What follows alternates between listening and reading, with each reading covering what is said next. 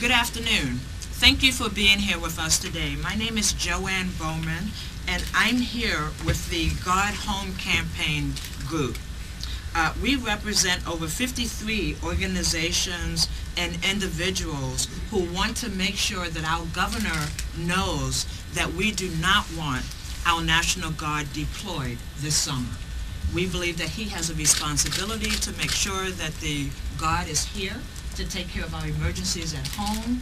And quite frankly, we feel that our National Guard has served above and beyond. And so we feel like they've served their country well, and they should stay here in Oregon. This is actually part of a national effort. Here in Oregon, we started this effort in May of 2008. What you're going to hear today is that we have collected signatures from over 7,000 Oregonians who share our vision of keeping our National Guard here. And we are part of a national campaign that kicked off this morning at 10:30 a.m. in Washington, D.C. And so communities just like ours are stepping up to say, we have served well, but it's time for us to rethink our strategy, both in Iraq and in Afghanistan and any other place that people might want to send our National Guard. I want to introduce to you the speakers that will be speaking today. I have very short bios that I will read first. They will come up individually and talk about their particular component of this piece. I also want to bring to your attention an LC copy, which is LC 1122, that Dan Handelman will talk more about when he comes up. And so this is a legislative draft that will turn into a legislative bill that we expect action to be taken upon. And so our speakers today for the program will start with Dan Handelman. He's a founding member of Peace and Justice Works in Portland, and he's the state coordinator of the campaign to keep Oregon's Guard in Oregon. And let me have Dan come up, and then I'll come back and introduce the next speaker. Thank you, Dan. Thank you, Joanne. Good morning, everybody. Good morning. Good afternoon now. Good afternoon. We are the campaign to keep Oregon's Guard in Oregon, and as Joanne mentioned, we are part of this national effort. And the national effort is called Bring the Guard Home, It's the Law. And the purpose and the premise of the campaign is that the authorization for use of military force in Iraq has expired, and therefore is no longer legal for the Guard to be deployed to Iraq. In Oregon, we also added to the national campaign the war in Afghanistan, which is also under an authorization for use of military force, whose terms, rather than having expired, are too broad. If we were challenging a search warrant, for instance, from the police, we wouldn't be challenging the right of the police to have a search warrant. So we're not necessarily challenging the right of the United States to call up the Guard. We understand there are laws in place about that.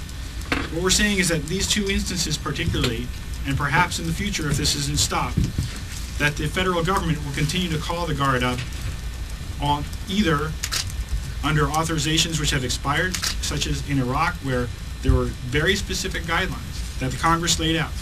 Those guidelines were to protect America from the threat posed by the Iraqi government that has since been deposed and is no longer there, and to enforce Security Council resolutions against that government of Iraq. And those Security Council resolutions are no longer in force or need to be enforced by military violence. So the Iraq authorization has expired, and the Afghan authorization says that the president can name any country he wants and say that that country is housing people who had something to do with 9/11. And 9/11 was over 7 years ago at this point, and we still have U.S. military planes dropping bombs in Pakistan and in Somalia and other countries under this premise of this so-called war on terror, which, unless that authorization is revisited, will go on forever and allow a continual deployment of the Guard, which is not what the Guard was meant for.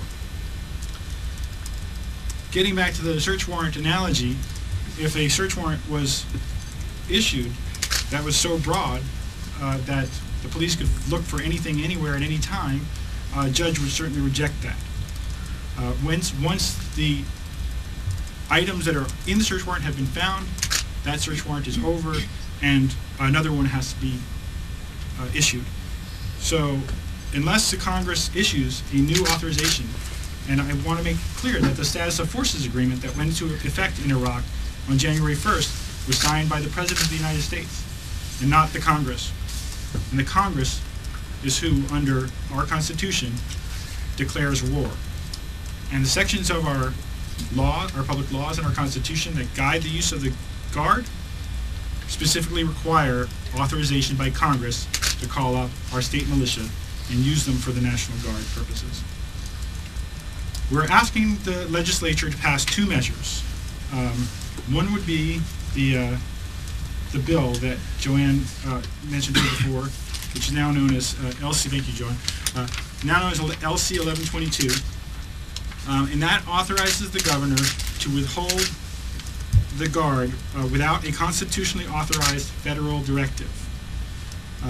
And the second the second measure we're asking to be passed is a resolution that calls upon the governor to use this law with regards to Iraq and Afghanistan. So if there are any questions about the legal basis of the campaign, I'm glad to take them after we're done with our presentation. Thank you. I want to take this moment to let you know who is in the room today. We have representatives from Peace and Justice Works Iraqi Affinity Group, Progressive Response, a program of Community Alliance of Lane County. We have Oregon Peace Works. We have Code Pink from Corvallis. We have Oregon Action. We have Rural Organizing Project. We have Pacoon. We have Veterans for Peace Chapter 72. We have Iraqi Veterans Against the War Oregon Chapter, and Military Families Speak Out Oregon and others chapters. We also want to make sure that we acknowledge the work of some of our ally organizations who live too far to be able to be here today, and those organizations include Central Oregon Peace Network from Ben. It includes the Southern Oregon Jobs with Justice chapter that operates out of Ashland, and the Rogue Valley Veterans for Peace chapter 156 from Grants Pass. And we want to thank them for their support and their help in collecting the signatures that we'll be delivering today. Next, I want to introduce Adele Kubain of Military Families Speak Out Oregon. She's the mother of an Oregon Guards member who is permanently disabled in Iraq. She is on the National Board of Military Families Speak Out and a resident of Corvallis. Please, welcome. Thank you for being here today. This is a very personal campaign for me. In 1998, my daughter joined the Oregon National Guard. She was 20 years old in a marine biology program at Oregon State University. She was handsome and strong. When I told her I was worried and I asked her why was she doing it, she told me that she wanted to serve the people of Oregon. She wanted to fight fires and keep Oregon's roads in good shape. She said that the people of Oregon had given so much to her by helping her with her education that she felt that she wanted to give back. She says, oh, I'm going to learn how to fix the diesel engines in my research vessels. She said, I'll learn all kinds of stuff and I'll do a lot of good things. But instead of serving the people of Oregon, she ended up getting shot down in a helicopter over Iraq. Now she spends her days hobbling around in pain and her nights in dreams of blood. All of this would have been acceptable if she had been protecting and serving the people of the state of Oregon in a legal action for a legitimate reason. When I read this proposed bill, I realized that not only is the war illegitimate, but so is the deployment of our best public servants, the people who are ready to fight our fires, clear our landslides, and give their lives to assist and protect us. Instead of anger at the destruction of our lives, I find resolve. The National Guard no longer has a mission in Iraq, and they do not yet have a legitimate one in Afghanistan. Please join with me to support this bill and resolution. We are delivering nearly 7,500 petitions signed by people from Astoria to Baker City, from Bandon to Pendleton. Signatures from every legislative district. People who signed the petition include Representative Carolyn Tomei, U.S. Congressman Kurt Schrader, and former State Senator Pete Sorensen. If our governor cannot bring himself to stand up for justice, then we must help him to refuse another call-up of the Oregon National Guard. My daughter has given back so much more than she received. How many more Oregon families will have to grieve before we do what is right by our people and by our state? Thank you. Next, we'll hear from Benji Lewis. He's a community activist and a current war resister, a founding member of Iraqi Veterans Against the War Oregon, and a former Marine Corps corporal who served in Fallujah and in Iraq. Please welcome. Hi, I'm Benji Lewis, and I did serve in Fallujah and Haditha, Iraq. And just recently, I've been involuntarily activated into the Marine Corps to serve again. And I am current war resister, resisting on many of the same bases that the Guard Home campaign is based upon. And to a veteran who is serving overseas, fighting for the notions of democracy and freedom, it isn't until after I've left the service I've realized what those notions are. And what we're doing with the Guard Home campaign is very exciting because we are revisiting those very questions that democracy was laid upon. That we are a nation of laws, and that to be successful, we must abide by those laws that we have set up and drafted. So we are challenging not the war on terror specifically, but the mandates behind it. As when we left for Iraq a long time ago, many people felt that was necessary to get some recourse for 9/11, and we found out later that Iraq had no bearing on that. So we continue to try to get the voices of the people heard, and the voices of the people are the voices in Congress, our representatives. And legislative processes have always been an important part of the democratic process. The former administration has wrested away some of that power. The checks and balances system has started to slack a little bit, and we are hoping to come here today and tighten that up. Thank you very much. Next, we'll hear from Dan Mayhew. He's the father of an Oregon National Guard 41st Brigade soldier who is scheduled to be deployed for the second time in the spring. Good afternoon. I'm Dan, and I'm a proud dad of a proud Oregon National Guard soldier. Back in 2004, my son spent, about 100 years in Iraq, at which point we learned a lot. I learned how to get up in the middle of the night and pray for him, and I also learned to avoid the front page of the paper. But there was another thing I did learn. I learned what a fine bunch of folks these guys are. These men and women who were deployed out of Oregon to go and serve the country over there. And from what I have been able to experience from these men and women, I understand that they have done an absolutely fantastic job on what they were called to do. They went over there and they did their duty. They did it efficiently. They did it competently. They went over with some folks, even in the full-time Army, not expecting them to do very well because, after all, they're just National Guard.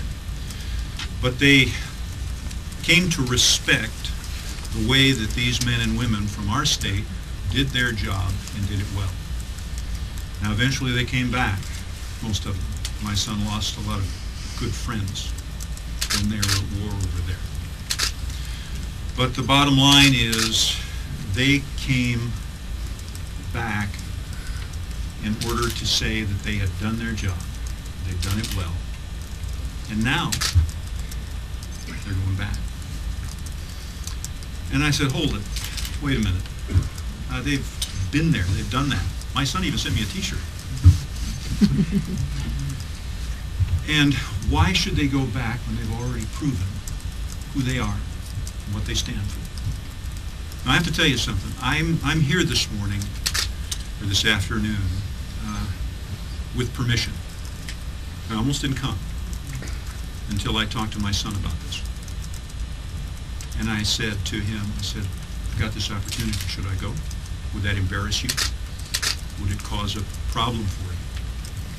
And he thought long and hard about it, and finally he texted me. And I'll just summarize the text message. I got my phone buzzed, and I opened it up and I pressed the button. And I looked at it. And what he said was something like,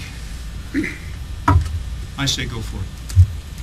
He says, that's why I went to Iraq, to fight for people like you to say what they think. And I thought, now that's professional. So we're not questioning the capabilities and the professionalism of our soldiers.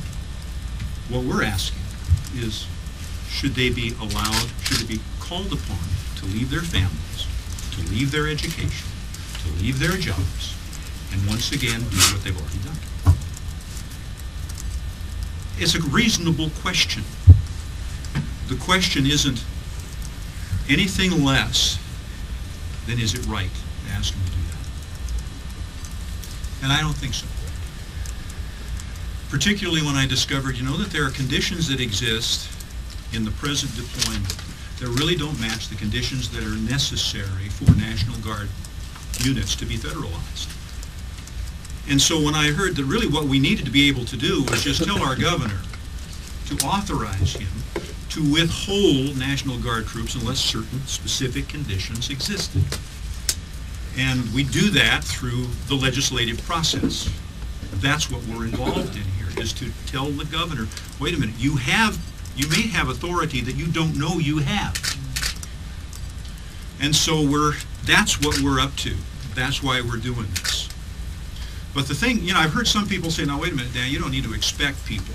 You don't need to expect the legislature to do that. They're not going to do that because it might jeopardize the flow of federal funds into the state of Oregon. And I said, wait a minute.